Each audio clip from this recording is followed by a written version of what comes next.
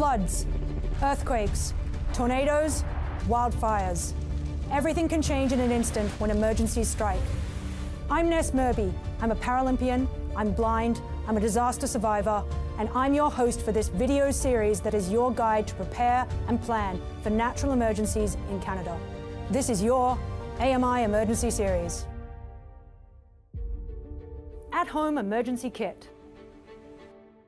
Since the COVID-19 pandemic began, we've all learned what it means to be stuck at home. But ask yourself, do you have all the essentials you'd need if you were required to shelter in place? It's particularly important to be prepared as a blind or partially sighted person so that you're not feeling around looking for things in an emergency. Be sure to build your at-home kit in advance. This kit brings together everything you need to survive while sheltering in place after a disaster. The at-home kit will help you be ready for power outages, earthquakes, extreme weather, and yes, even a pandemic. For this, we're building on the Grab and Go kit to create an additional kit for sheltering at home.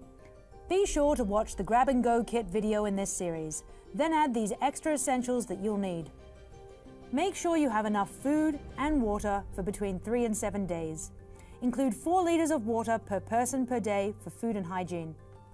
Safety supplies should include masks, disinfectant wipes, hand sanitizer, and sterile gloves. Include garbage bags to keep waste separate and to help keep your space clean. To keep your gear and devices powered up, consider adding a solar generator pack and a solar panel. Choose an inverter if one isn't built in. You should refresh your food and water supplies every 6 months. Do this as you move your clocks forward and back with daylight saving time, or the spring and fall equinox, just like when you replace the batteries in your smoke detector. Ensure your food is shelf-stable, ready to eat, and that you include any preparation equipment you might need, like manual can openers, camping cutlery, dishware, and camp stoves. But do remember, don't use your camp stove indoors. Carbon dioxide can build up fast, and it can be dangerous. Think of specific needs for service animals and pets. Extra food, water, animal waste bags, medication, and towels. And don't forget, have 4 liters of water per day per dog and 1 liter per day per cat. There are accessibility apps like TapTapSee and Voice Dream that can help you identify objects and read text, like expiry dates, just by taking a photo. Finally, make sure that your home kit is located somewhere accessible during anticipated emergencies. If an earthquake leads to structural damage, you'll want to know that it's not in an area that could be flooded or cut off. All emergency kits need to reflect your personal needs and preferences.